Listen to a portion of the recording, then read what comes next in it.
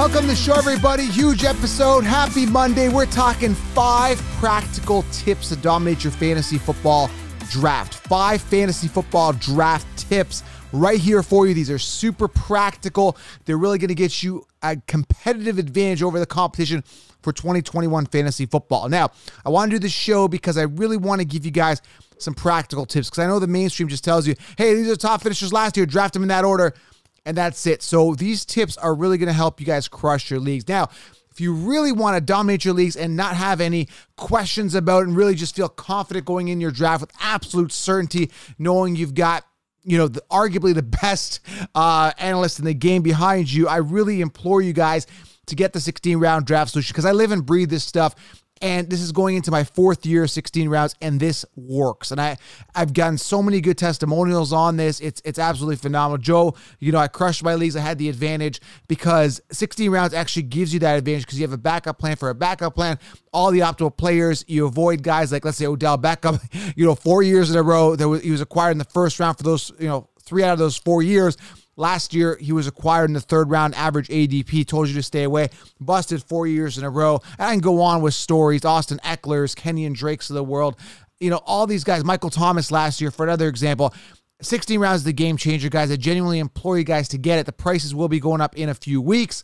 Get it for the lowest price of the season at thefantasyfootballcouncil.com. I've also linked it below. You will absolutely love 16 rounds. It is the game changer. Get it below, okay? All the optimal players drafted in each round, sleepers, breakouts, everything's there for you guys. Get it. Video training, okay? Link below. All right, so let's talk about these 5 tips. Please also leave a thumbs up. It helps the channel. And comment below any tips you want to share with everybody. Let's make it super interactive, super fun, and let's get to it, okay? Also, follow on Instagram. Got lots of exciting antics going on there as well, okay? At Fantasy Football Counselor. Jump on Instagram, click the follow if you're new to the channel. All right, so 5 tips to dominate your draft, guys. Very simple. Number 1, I say it all the time, but I want to implore you guys how important this is do not follow the mainstream sheep, okay? So we know this. Every single year, the magazines come out. I have a magazine right here. Let me just get off screen here and just let me grab this magazine. This is going back a couple years ago. This is 2019 magazine here. On the cover, you've got Antonio Brown, Odell Beckham, and Le'Veon Bell. Now, in this exact year, believe it or not, you may not believe me. The people that have been following me for years believe me. I told you to stay away from all 3 of these guys. Why? Well, Antonio Brown was going on a new team, which means Big Ben didn't throw as much, right? Big Ben threw a lot to him, and he wasn't going to get the volume that he was going to get. He wasn't going to get the 168 targets. I'm like, yeah, he's on a new team. I didn't even mention the amount of trouble he was going to get into, which I kind of talked about, but didn't really focus on that, right? Odell Beckham Jr., we know what happened with him. He busted. And Le'Veon Bell. When he went to the Jets, everyone said, hey, guys, draft Le'Veon Bell in the end of the 1st round. What'd I say? I said, stay away. He's overrated. Why? Because James Conner and D'Angelo Williams a couple years ago performed the same or even better in that position, given that position when Le'Veon Bell was sidelined. So you got to look at situations. You got to think outside the box and say, hey, okay, this doesn't make sense to me. This looks like last year's top finishers in the same order. Well, what about the variables? What about the new offense? What about the new quarterback? What about the new team? What about the lack of targets? What about the new receiver they brought in? What about this? What about that? You got to look at the entire thing, and that's what I do in 16-round draft solution. So tip number 1, do not follow the mainstream advice, period. Just don't do it, because, again, they're doing what everyone else is doing. It's going to be on ADP, and you will not get a competitive advantage. I'll give you another example. A couple years ago when Pat Mahomes, before he broke out, I got him in the 10th round. While people were drafting whatever quarterback was, had finished good the year prior, they were drafting him ahead. I got Pat Mahomes 10th round. Another example, Lamar Jackson last year. Everyone said draft him 2nd round. I said, no, pump the brakes. Let's get Russell Wilson, Josh Allen, the 6th, 7th round. Much better value, way more upside. Pinnacle year for Lamar. It's going to come down. And again, the mainstream kept saying 2nd round, 2nd round. And again, this goes in the magazines, 4-letter networks, everywhere you go. So do not follow their advice. I've given you a ton of examples just now. Do not do it. I implore you guys, okay? Tip number 2, very important, and I'll tell you why it's important. Go robust RB. Okay, I'll tell you why this is so important. Number 1, we see wide receivers have these pinnacle years and they come down. And you saw it with Michael Thomas last year. You see it with wide receivers like Odell as a perfect example. I keep picking on those guys because it's facts. You see these wide receivers have these pinnacle years and they drop. This particular year, Devontae Adams, right? 18 touchdowns last year, MVP season from Aaron Rodgers. Is that going to continue? He might have a good year, yes, but things happen when Cinderella seasons happen. Injuries happen. declines happen. Things happen. Other wide receivers come in and get some love, right? Because not only do the defenses key in on that player, like they're going to key in on Devontae Adams in the red zone, there's other opportunities that are going to happen. Other wide receivers, like I said, come in. There could be a decline, could be an injury to Aaron Rodgers. So many things could happen. They got to account for that variability, right? So robust RB is strong because you are basically secure. You are securing the most rare and scarce position on the roster. I did the count on this. There's only about 8 or 9 actual running backs that are going to be minimal committees, meaning that the running back behind them isn't going to significantly impact their fantasy football value. And that RB is going to get a ton of volume. There's about 8 running backs in the league that do that. Your Saquons, your Christian McCaffreys, your Derrick Henrys, your Dalvin Cooks, only like a handful of those guys, right? So it's very important that you secure them early on, or you're going to be left with a guy, for example, a Tariq Cohen. I keep picking on these guys, Tariq Cohen, Philip Lindsay's of the world, guys that are complementary backs that won't produce on that high level that you want to plug into your RB1 position. And the nice thing about going robust in the first 1, 2, 3 rounds is that you are basically securing your RB. Let's say if you have 2 RBs in your slots, you got to fill in, you got to have 2 RBs in your starting lineup for fantasy, right? You basically have 2 RB1s in your RB1 slots. Does that make sense? So you're maximizing those positions, if that makes sense. So robust RB is very important. It's a very rare position. Running backs put up a lot of points. You need a lot of depth at running back because running backs also are prone to injury. So you want to load up on many as running backs so you can have that depth on your roster. Because I see it every single year.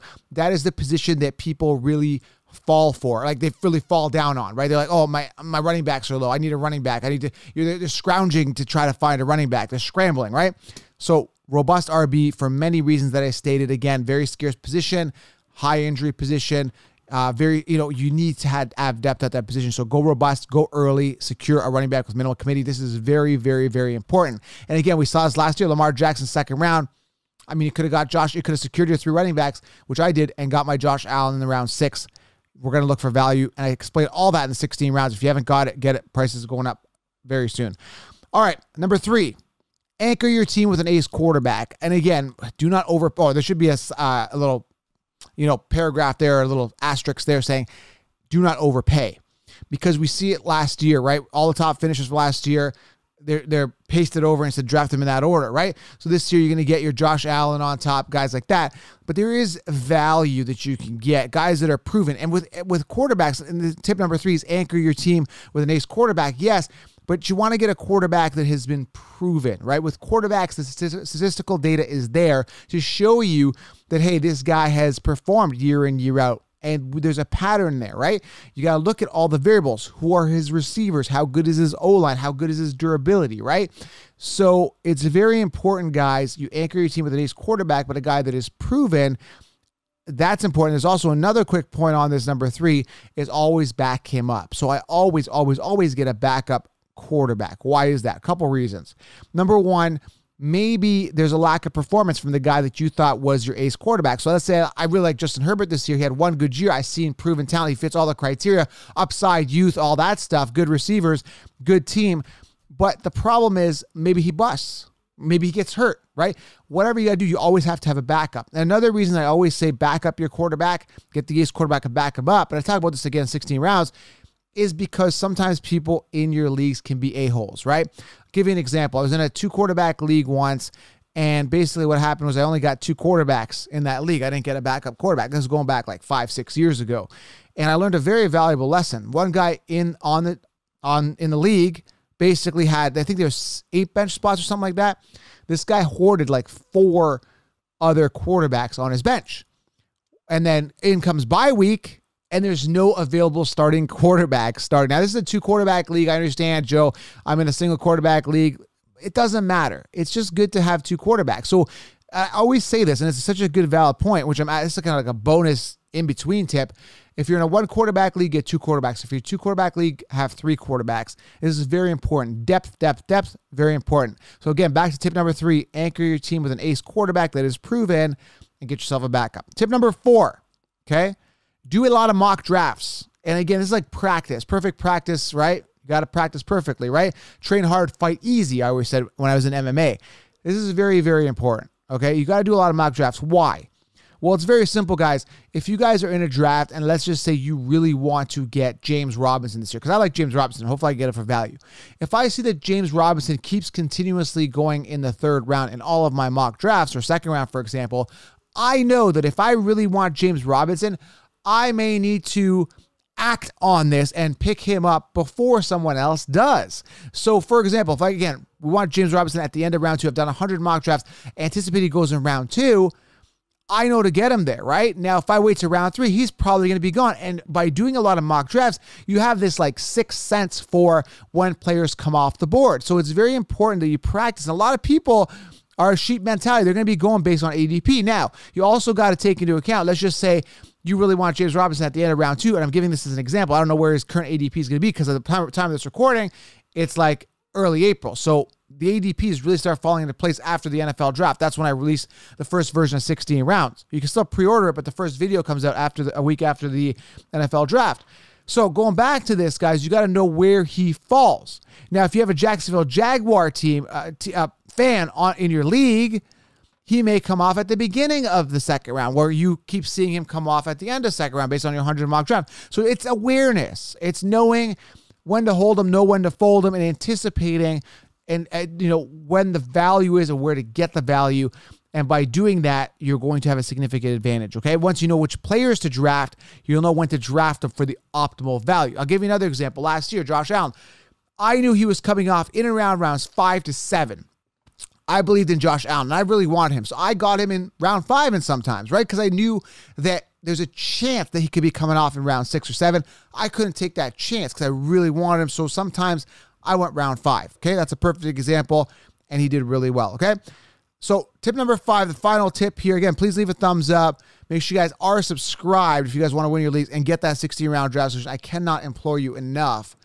I implore you guys, get the 16-round draft solution. You will be very happy. It's like having me at the draft with you. It's going to be amazing, okay? Tip number 5, aim high on the depth charts. First of all, you should be studying depth charts and understand who's going to get the volume, okay?